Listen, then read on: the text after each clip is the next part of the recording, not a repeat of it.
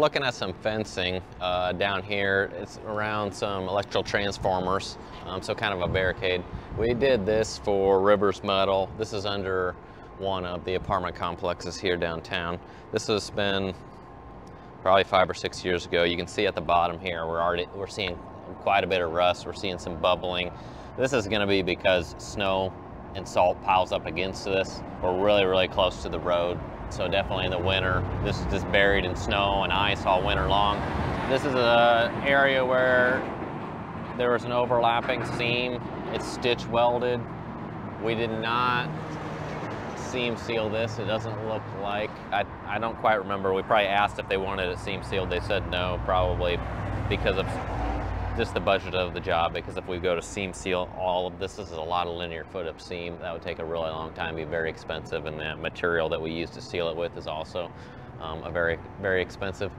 Another interesting thing is up here along these edges, these are going to be laser cut or plasma cut pieces right along that sharp edge. It's always really, really hard to get powder to stick to that, to build on that, likes to run away.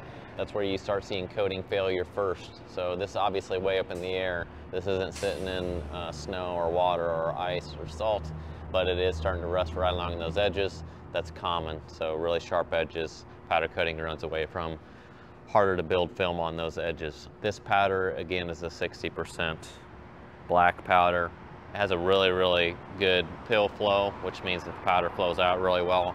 So it runs away from edges even more. But it ends up looking very smooth when we're done with it. That's why we like this powder and why we spray it quite a bit. It's faded. This gets a lot of sun from noon on because we're facing west here. This was a 60% gloss to begin with. It's probably down to like a 10 or 15% gloss now. And I would say the black has even lost a little bit of its color, and say it's almost on the verge of chalking. So I'm really not getting any like whiteness away from it, but this is what I would start to call that this is a chalking and fading. We're kind of getting that white look on the black. That's interesting. I haven't seen this powder fade very much, mainly because I don't get to see products out in the field that we coated several years ago. So a way to avoid that and to make it hold up better would just be a better quality powder to begin with.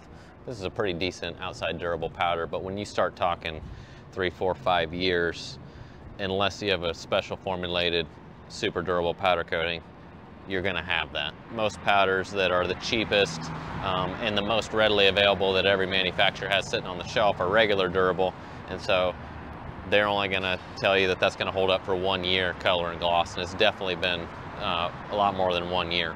So when I see stuff like this, it concerns me a little. Like, obviously that this is starting to bubble underneath here. This is going to peel and fall away. Really the only thing that we could have done is seam sealed this.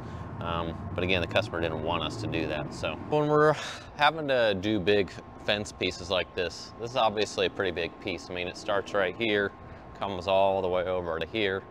So I'm always, when I'm looking at something this big, I'm thinking, how are we going to fit it in our booths and our oven? How are we going to hang it?